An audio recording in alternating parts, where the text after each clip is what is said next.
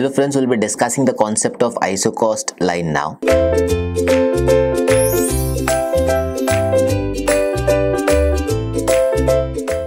Now, we've already understood what isocost means. The term isocost is something that we have already understood in the previous chapters. Now, we'll be defining what exactly isocost line means. So, let us first start with the theory part of it and let us understand what is the definition of it in terms of the production and cost concept here.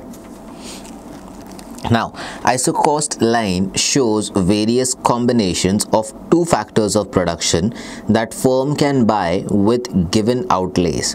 In other words, isocost line is defined as the locus or rather the center of various combination of factors which a firm can buy with a given outlay.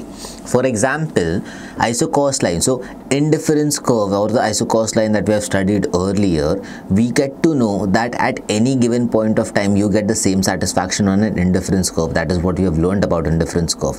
Now an isocost line gives you a clarification as to any two factors of production or other factors of input that you take into consideration, how much level of output can be derived out of it. That is one part. So this word, or rather it is the center of various combinations which a firm can buy with a given outlay. For example, if you have a given fund here, using this fund, how many different combinations of factors you can buy at one certain point of time is described by an isocost line. Hence, for example, if we have combination AB, if we have combination BC, if we have combination CA, and if we have combination CD or rather DA, all these combinations, whatever we have, now each of this combination can be bought with a given outlay here. Now, which of the combination is the best combination is something that we need to look after, and to figure out which is the best combination with that given cost or rather with that minimization of cost concept that we have to figure out, there isocost line helps us make the decision. Now, the isocost line is also known as the equal cost line or outlay line, as it is assumed that there are only two factors of production. We are assuming that there are only two factors of production, that may be capital, that may be land, that may be labor, or that may be capital, any of it, any of that assumption can be done here.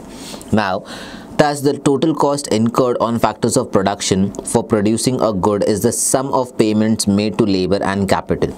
Hence, the two factors that were taken into consideration is labor and capital. So, it may be labor and it may be capital that we are taking into consideration. Now, the total cost will be the total cost that you are incurring in labor and capital. So, whatever cost you are incurring in terms of labor and capital in production here, that will be considered at the total cost and that will be a part of your isocost curve. Now, thus isocost line in the equation form can be written as follows. Now, if we have to write this isocost line in the equation, let us figure out how exactly we can write that in the form of equation.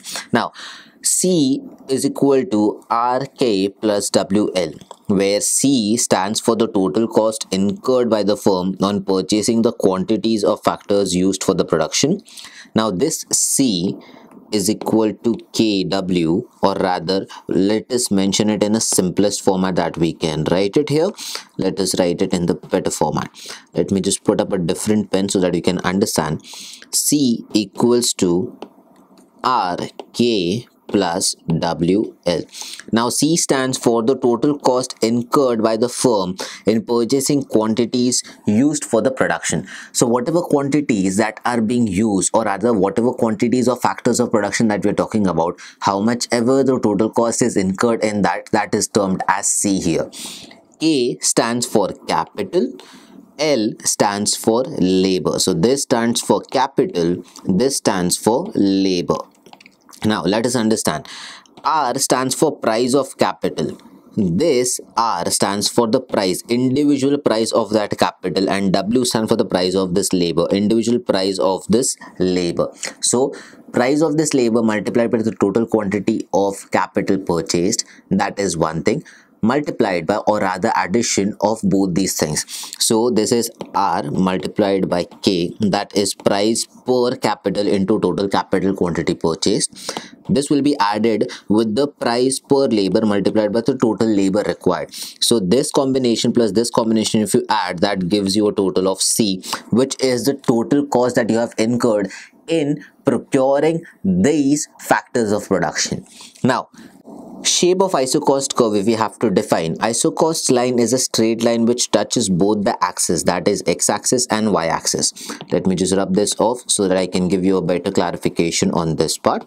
This isocost line, if we have x and y axis, this line is one line which is a straight line basically and touches both the x-axis and y-axis. So we can call that this is an isocost line, or probably this is an isocost line, whichever it may be. Now this is just for the clarification purpose that we're doing here, nothing great about it.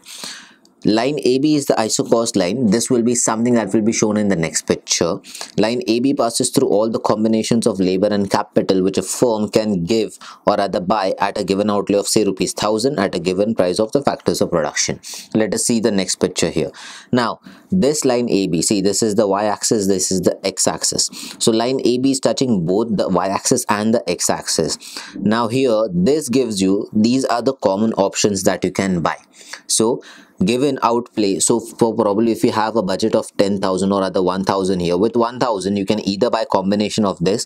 That means it may be this much of capital and this much of labor. This is one combination that you can buy. Let me just put up a different line for you.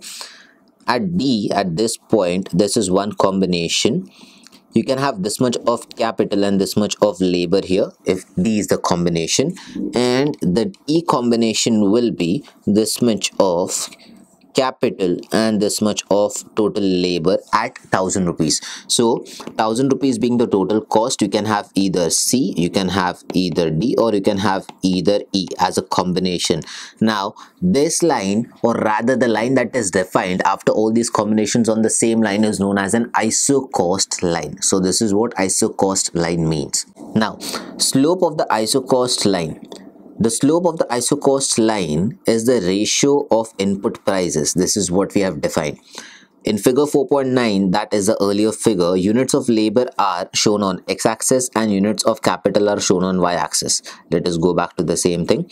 Now this 4.9, this is capital, this is labor. Let me just rub this off completely. So if we have to say that in this figure, this x-axis or rather y-axis has capital and x-axis has labor. This is what they have defined here. Now the slope of the isocost line would be the ratio of the price of labor to price of capital. So if you have to figure out what is the difference, or rather what is isocost line giving you, it is the price of labor upon price of capital, or price of capital upon price of labor. That is the ratio that you can pick up. So the slope of isocost line, if we have to write it in a symbolical format, this is the price of labor upon price of capital. This is the formula that you can use here. Now shift of isocost line. The more the cost, or rather the more the budgeting can be done, isocost line can be shifted on the right hand side here. Isocost line will shift under two circumstances. Now what are those two circumstances? First circumstance, or rather first instance, says that when price of the factors remain unchanged but total expenditure made by the firm will change. Price of the factors, that means the price of the inputs remain unchanged, they are not changing, but the total expenditure made by the firm changes. In that case, yes, the isocost line can shift from left hand side to right hand side, because you are expensing, or rather you're expanding your expenses, you are making your budget a little higher. Earlier if it was 1000 rupees, now we are changing it to 5000, so the isocost line will be changed here, but the factors, the cost of the factors will remain the same. Suppose producer wants to increase the total spending on the factors of production from 1000 to 1200. That is an example. Then isocost curve will shift outward. That means if this is 1000, it will shift on the right hand side. If you are reducing the budget, then it will shift on the left hand side here. Thus, A-B is the new cost curve. That means this is the new cost curve that has been figured out. Earlier it was 1000, now it has moved, or rather the budget has increased. Hence, this is the new cost curve that has been defined.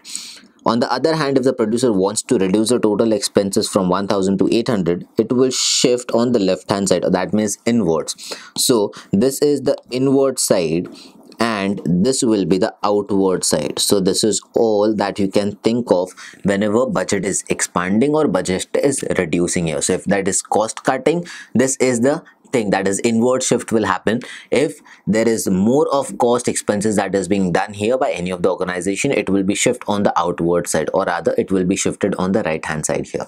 Now when expenditures on factors remaining unchanged or remains unchanged but the prices of the factors change, this is one condition. The reason that I'm talking about is the second condition, or rather in second circumstances when it can change, is first part. The first part states that prices of the factors remain unchanged. So this is one, but expenditure, the total costing that I'm willing to put expenses or rather changes. So here this what we are talking about is the first condition. Now the second condition has to be described here, that will be related to something else. Now what is that thing? For example, let's see, suppose the prices of both the factors decrease proportionately, then the real income of the producer will increase, which will shift the isocost curve outward. On the other hand, when the prices of both factors increases, the same proportion of the isocost curve will change.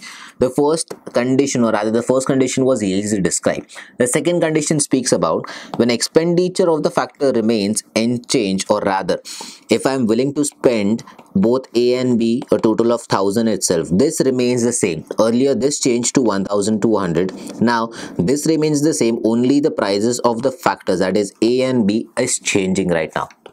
So for example, if you have to take the first condition, isocost curve will change if A and B prices remain same, but only the expenses that I'm willing to do, that is 1000, I'm making it 12,000, or rather 1000 is being changed to 1200, so isocost curve will shift on the right hand side. But now if the production cost or other factors of production prices itself are changing, so for example my total cost is still 1000, this is the only amount that I'll be willing to pay, or rather I'm willing to pay only this much of amount.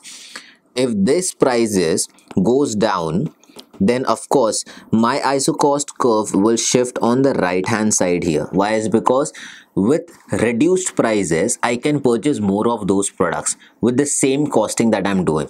So I have to pay only 10,000, but earlier with this thing I used to get only 10 units. Now let me just put it in a better way here. Earlier I used to get only 10 units here. So when I'm talking about 10 units, with this 1000 I used to get only 10 units. With every reduced item, or rather if the costs are reduced, now instead of 10 I'm getting 20 units. Hence the isocost curve will shift on the right hand side if the prices of the factors of production is reduced.